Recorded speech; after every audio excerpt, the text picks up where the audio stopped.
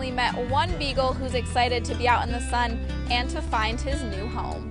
It is time now for our pet of the show. We are with Nittany Beagle Rescue, joined now by Sam and Freckles. So Sam, why don't you tell us a little bit about this furry guy who you brought with you today? This is Freckles. He's a 7-year-old male. He's a beagle mix. He's a lighter beagle, and he has light eyes, which is very unique for a beagle too. He loves to play.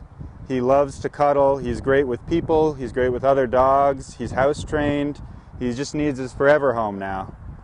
So you said before we had the tennis ball here. He was running, playing fetch.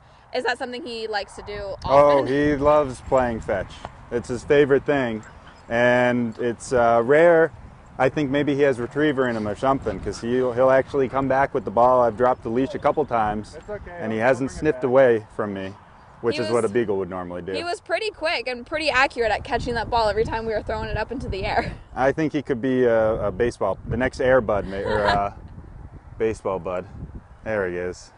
So as you can see, he's really excited, but still loves to cuddle as well. If you or someone you know think you could be a good fit for Freckles' forever home, please don't hesitate to call Nittany Beagle Rescue. And as always, if you would like to be involved but can't adopt, you can always volunteer. You can visit Nittany Beagle Rescue's website for more information.